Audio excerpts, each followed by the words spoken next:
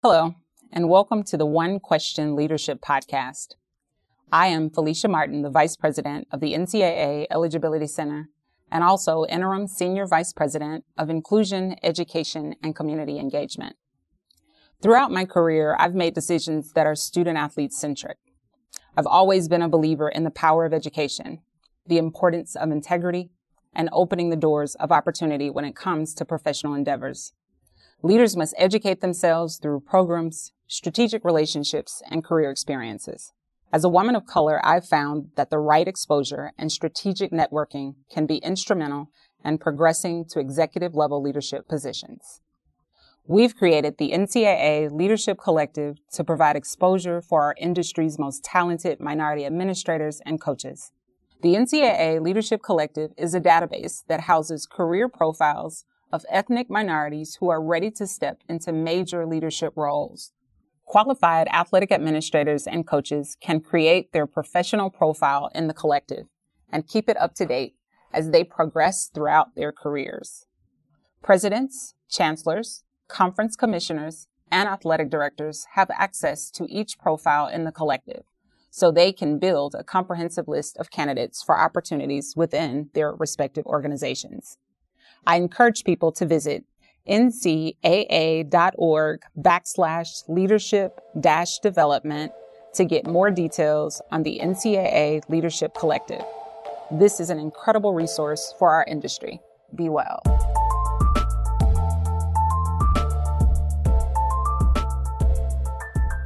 Greetings, this is Ty Brown, and welcome to the One Question Leadership Podcast, where we highlight executive and organizational leadership. Be sure to follow us on Twitter and Instagram at 1Q Leadership. Also, be sure to like, subscribe, and review 1Q wherever you listen to podcasts. Our guest today is Andrew Gavin. Andrew is the Director of Athletics at University of Wisconsin-Parkside. Greetings, Andrew. Thanks for joining us. Thanks, Ty. Happy to be here. Andrew, you've been in that role for almost 5 years. You've been in the industry for roughly 15 years, right? Around there? Yeah. Spent time at Center College, working in advancement and internal relations, Wisconsin, Green Bay, worked in communications. And you started in sports information at Central Florida, I believe, sports information director, and worked your way up through sports information, through external, and a number of different positions in that area. So I'm happy to have you on here. Now, one thing I want to talk to you about is really that start in sports information, right? Your roots as a professional or in sports information. And why do you consider that to be an important, I guess, a beginning or springboard for where you are now in terms of your career? Yeah, absolutely, Ty. Happy to talk about that. I mean, I think there's a couple of different things that come to mind related to that question. I think first and foremost, communication is a critical piece of our lives, personally, professionally, in our success on a micro level, a macro level. We can't do anything in this world really without communicating. So I think just the skill set that comes from that work is really important. Specifically related to sports information and in the college athletics world, I think first and foremost, the opportunity to be around student athletes. You know, my 7 years in Division I, I traveled with teams on a regular basis. So you really get ingrained in what life is like for a coach, what life is like for those student athletes. So I think that's a really important piece that I can refer back to, relate to, whether that's a 10-hour bus ride, getting stuck at an airport, getting back to the hotel after a tough loss at midnight, those young men and women having to study, whatever those experiences are that you really get to a sense of those with life on the road and being that involved in some of those programs. So that's one piece. As it relates to the skill set, I think a few things come to mind. First of all, support staff. I still talk about my job as a member of our support staff here at the University of Wisconsin-Parkside. That's the way I see our leadership team, is we're the support staff for our student athletes and coaches. And I think coming up through sports information, similar to athletic training, many other professions, is you're really wired to be that support staff. And I think that's a good starting point for doing good work. And then the communications piece is advocacy, right? I mean, as a sports information professional, media relations professional, it's really important in your work to be able to advocate.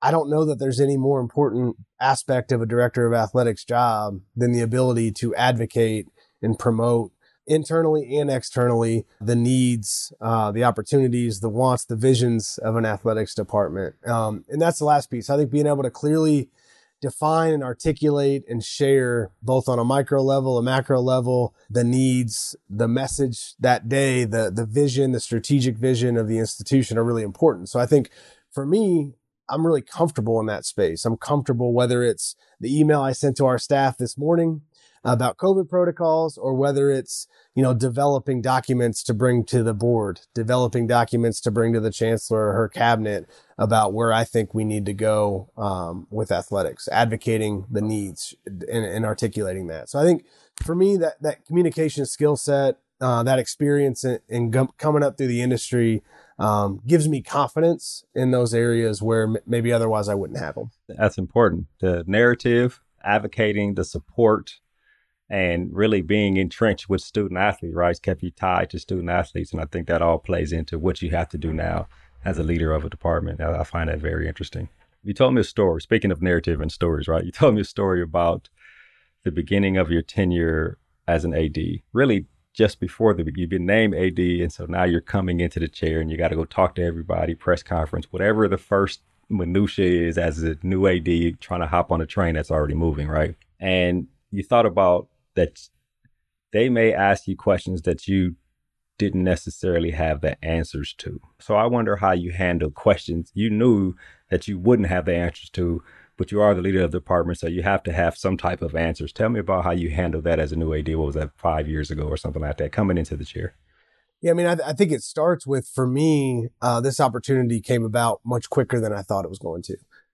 So I had just applied I was an associate AD at Center College, you referenced earlier, my alma mater, built a house, had our first kid, living close to my wife's family, kind of settling into that new role there as a father and living there, and applied for the pathway program. I knew I wanted to be an athletic director. I knew that was a great opportunity to try to get in the pathway program through the NCAA.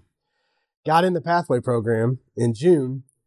Pathway program started in July, and I had the chance to interview for this position in July. So I was thinking 2-3 years down the road, I was going to maybe have that opportunity to transition to the AD chair. All of a sudden, 2 weeks later, I get the job and accept the job. And that was really when I had that conversation with myself, which I think some of the most powerful conversations we have and need to have are those with ourselves, and thinking about, I'm about to step foot on this campus as a 33-year-old athletic director, ahead of schedule in my own mind, and into a department that was going through some turmoil and some different things. And I knew I was about to get a lot of questions fired at me. And as you referenced, knowing that many of those I wasn't going to know the answer to, maybe because I'm a first time AD, maybe because I needed to learn the landscape. I needed to learn how Chancellor Ford wanted to operate, needed to learn how some things played out in our department.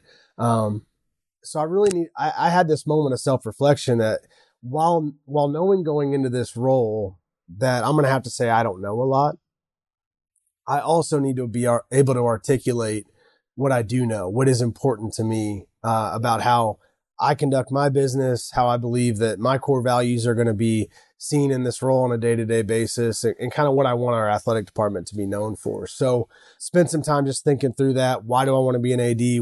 Why is this opportunity what I'm going to take on here? And how do I articulate the core values of who I am and what I expect of our department? Knowing that the black and white expectations, the details, those were going to be formed as time went on. And that's really the evolution and the origin of Ranger Impact, impact being the core values that I kind of brought to this athletics department and how I hope we operate on our daily business. Yeah, that's interesting. Conversations with yourself are the most important conversations we can have, right? That's an interesting statement there. You come in and you think about what I do know.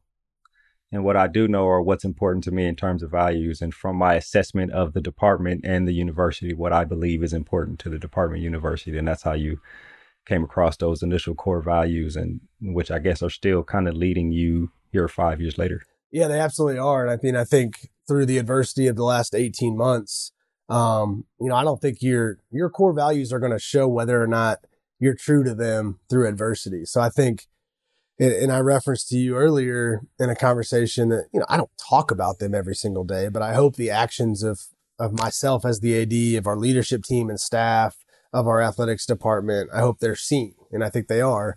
But that's going to be known through adversity. And I think as I've reflected on what we've done, what we've accomplished, what we've tried to navigate in the last 18 months, I'm proud that those core values that I came up with pretty quickly to be able to articulate on August 1st of 2017, I feel like are certainly driving our athletics department and the decisions that we're making right now. Yeah, I think that's excellent. And while it may sound like you came up with them on the fly, the fact that they are still guiding principles today that helping you and the department maneuver through ups and downs and challenges and celebrations means that there actually was some thought into them. I want to dive in on this introspection thing, this conversation with yourself. Has that something that you've always done from when you were young, or is that recent relative into your professional career? Or tell me a little bit about that part, the introspection, because there are some ADs out there who that's a big thing for them, right? Being able to sit down and have conversations with themselves, evaluating, debriefing to yourself, thinking about the future, strategizing. Talk to me a little bit about that introspection. Yeah, it's I don't know that I've ever been asked that question the way you asked it in terms of have I always been like that? That's a good question. I think the answer is probably yes. But really it was just within the last couple of years prior to becoming an athletic director, where I think I maybe became more aware of those conversations and became aware of the importance of self-reflecting, probably started to focus my energy and my mindset more on my strengths and less on my deficiencies. I was a well below average Division III student athlete. I scored 8 career points, not in a game, not in a season, in my career. I scored 8 points. Like, that's more than I did as an athlete. So, hey. And that used to bother me thinking about stepping into the AD chair. I've never coached. That used to bother me about stepping into the AD chair, thinking, how am I going to stand up in front of, right? So this moment where you think about, I'm on this side of the room, all of a sudden when you're in the AD chair, I'm on the other side of the room, standing up in front of whether it's student athletes or coaches. And I think I used to get caught up in my own lack of confidence about some of those things about my resume, right? None of which could be controlled. I'm not going to go back and score more points. I'm not going to go back and start over and gain that experience as a coach. So it's really through self-reflecting and kind of some of those conversations with myself, some of the professional development that probably put some ideas in my head about how to really understand, the DISC assessment, which I was able to do at the national office of the NCAA. Some of those things that challenge you, where I kind of came up with the phrase, own your deficiencies. And I think now, and going back to the first topic about my background, I know why coming up through communications is a really important part of why I can be good at this job. So I think those conversations is just confidence building and becoming comfortable in your own skin, comfortable in what you're really good at, and focusing on that is really, really important. And acknowledging, and especially as you become an AD and you're building a team around you, if you don't understand yourself, how are you going to build a team that complements your strengths and weaknesses? And I think that's really, really important. We've been blessed here in my time at Parkside to be able to hire and bring on some amazing colleagues, young colleagues for the most part, young in their careers. But, I think we all complement each other pretty well through strengths and weaknesses with a lot of the same driving force, a lot of the same foundational things that we care about in terms of helping student athletes and impacting our community, impacting our university, but through very different strengths and weaknesses. Now, you've been in that external area, right? You start off as an SID and you work your way up. You've done some fundraising. Just a number of those different things that are involved in the external side of an athletics department. But what I know about you is that you feel like the internal areas of athletics are some of the most important when you talk about the intercollegiate athletics. You talk about a department on campus. You talk about enhancing the academic mission of a university and creating a great student athlete experience. Talk to me about that philosophy that you have relative to that. Yeah, absolutely. I think you're right. My role in terms of what my job titles were and kind of most of my day-to-day work were very externally focused from the beginning of my career until I stepped foot in this job. And but I think what's really important about the idea that you work inside out is that, you can be incredible fundraiser, an incredible salesperson, phenomenal in marketing and branding. But if you're only that on the outside, that's not sustainable. So I really think you have to build inside out. If your relationships within your department, if your support for your student athletes, if your advocacy and alignment and relationships with your campus colleagues, with your chancellor or president of a university, her leadership, his or her leadership team is not there backing up what you're doing externally, I just don't think it's sustainable. And so I think that's really important. The other piece, and I benefited from probably having a resume that spoke to revenue generation, spoke to the ability to fundraise, create relationships with corporate partners. But I always think the most critical fundraising, revenue generate, most of our dollars at most of our institutions are going to come internally.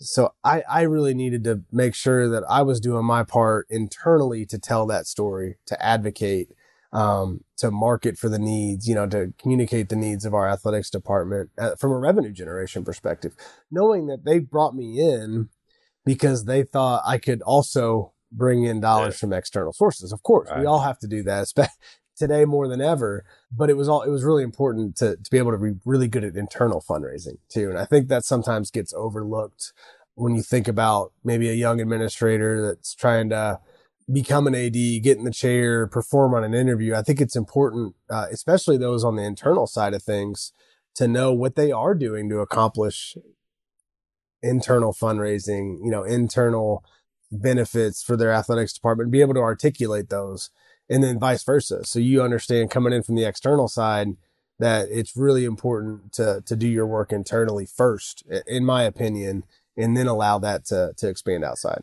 Yeah, that's interesting. I want to dive in on the term internal fundraising a little bit, right? Because you're not necessarily talking about raising money internally, or you might be actually, but you're also talking about the social capital of doing a great job within the department as opposed to just looking outward and trying to bring funds from outside in. Expound on that philosophy of internal fundraising for us, please. Some of it's the internal fundraising. I mean, it's obviously important. I think it's really important to me that our department and our staff are seen as good colleagues. And it's really important that we can articulate to our campus colleagues what we do in athletics. We are unique. And I think we need to be able to articulate that in a way that's not always asking for more, not always in a needy way, not always asking for exceptions, but educating the rest of campus and making sure that we're aligning ourselves with the rest of campus. So I think it's really important internally to have that fundraising part, right? And build those strong working relationships with all the different departments that we work with. But certainly on the internal fundraising piece, most of our budgets, at least at, I think, the Division II, Division III level, this may not be true of the Power 5 anymore. Most of our budgets are still going to come from internal sources, whether that's student fees and your ability to internally fundraise, advocating to student government, whether that's sources through tuition dollars that are supporting scholarships, supporting your salaries, whatever it may be that those internal dollars are coming to support. Most of us rely more heavily on those dollars than we do the dollars coming from external sources. So I just think it's important that we're focused on that and not getting so caught up in donor visits and corporate partnership sales and ticketing and marketing that we're missing the opportunity to advocate internally. So I'll give you an example tied to my time in onboarding here. I came in with a corporate partner packet, something I'd implemented at Center College, something I was involved in at UW Green Bay. And that was part of my resume, part of what I talked about bringing to UW-Parkside in the interview process. First year goes by and I keep getting asked, when are you going to do that? And I said, we're not ready yet. And part of that was I wanted to make sure if we were going to launch a corporate partner program, we were ready to be good partners to our community businesses and organizations. And we were ready to fulfill the promises that we were making them. But part of it was my focus was I need to internally share to Chancellor and our Vice Chancellor, CFO, and our Human Resources Director where we are as an athletics department, because that's our best source of funding initially is to really understand, to make sure that they understand, for me to advocate effectively. Once we got some things done in those areas, now we're doing a lot externally. And I think the Chancellor appreciates that because she doesn't see it as a one or the other, but a combination of things that we're trying to do to progress the athletics department and therefore make the institution better. Yeah, I think that's excellent, right? The internal fundraising and then the internal friend raising. I don't know if I understood that at first, but you made it very clear. I think that's an excellent thing. I ask you a couple questions here and then we'll wrap. First is about your relationship with the chancellor. Yeah, and I believe you sit on her executive staff there at Parkside. So talk to me about that, the input, especially at Division II, where sometimes the director of athletics reports up through student affairs or something like that. But you being on the executive staff gives you a little more, I guess, seniority and influence in terms of the campus as a whole. Talk to us about that experience coming into it as an AD, but then also the relationship between you and the chancellor there. Yeah, great question, Ty. Something I really like sharing with other people. So I'll start with the interview process. I referenced earlier, 33 years old, first time AD. I didn't have a lot of leverage. I was just happy to get a job offer. I wasn't gonna counter with I'd like X $1,000 more and a car or moving expenses, anything like that. Thank you very much for the offer. Not a lot of leverage, but what I did ask for that she was not previously prepared to do was a seat at her cabinet. It was a direct report, but it did not have a seat at the chancellor's cabinet. And it kind of goes back to that previous question. I just felt like from things mentors had told me, from experiences I had had at other places, that if I wasn't in the room with all of those other really important members of our leadership team on a regular basis, not just when I needed to talk to them, not just when they needed to talk to me, but when they were talking about what's important in their department, the initiatives that they're working on, the challenges and obstacles that they're seeing, that I couldn't truly build those relationships and be ingrained in the entirety of the university. So I just felt like it was a really important thing. She replied to me, "Be careful what you wish for, but yes, you can be on cabinet." And I remind her of that pretty frequently. Definitely in spring of 2020, when we had 34 consecutive days, including weekends, of cabinet meetings as we were navigating the COVID-19 pandemic. There was definitely some be careful what you wish for flashbacks while sitting through some of those meetings. But I think it's been really important to not just the relationship with her, but also the relationship with other members of the leadership team. So I'm not just meeting with them when it's about athletics and about what they need from me or what I need from them, but it's that broader sense of what's going on with the university. And it helps with, the M and impact is mindful of mission. And I think I can be more mindful and share with our staff more effectively the bigger picture of what's happening at our institution. As it relates to the chancellor, all chancellors and presidents are obviously different in terms of the cadence with how they want to meet, with what they expect, with how they want to conduct meetings.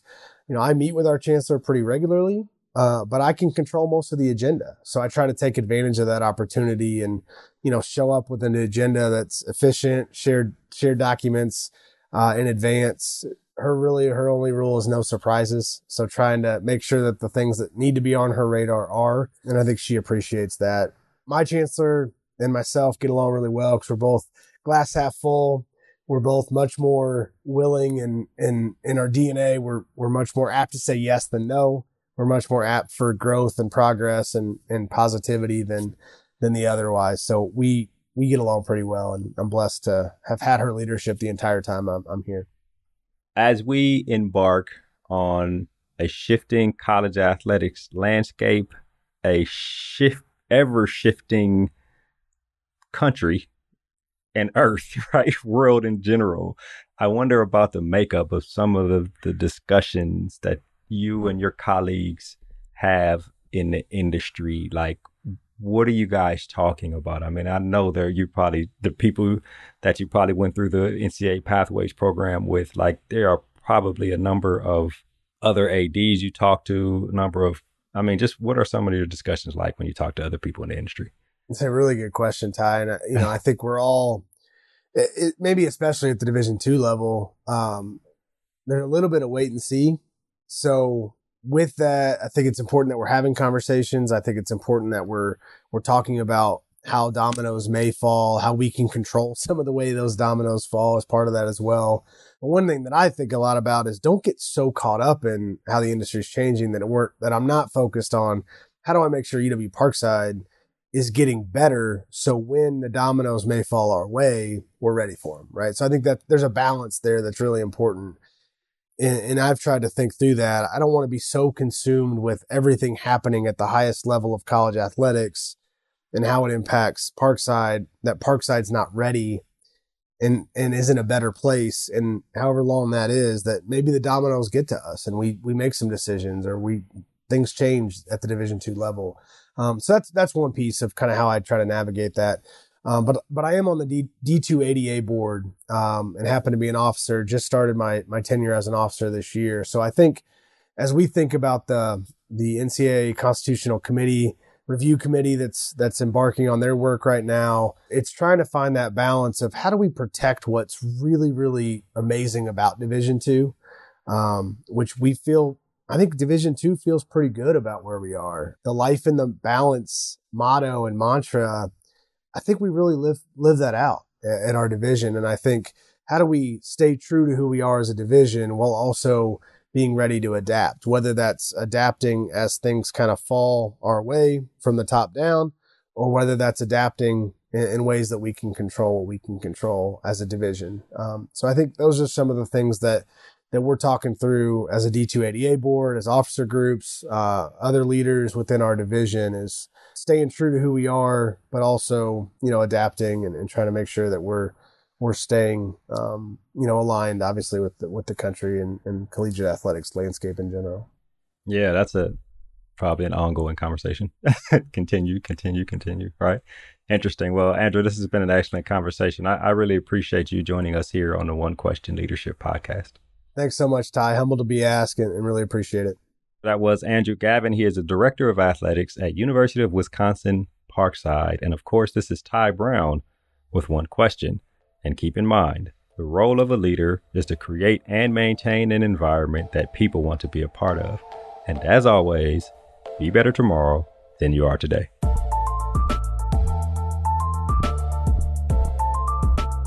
This episode of the One Question Leadership Podcast is produced by Spades Media Group, solving problems using creative leadership.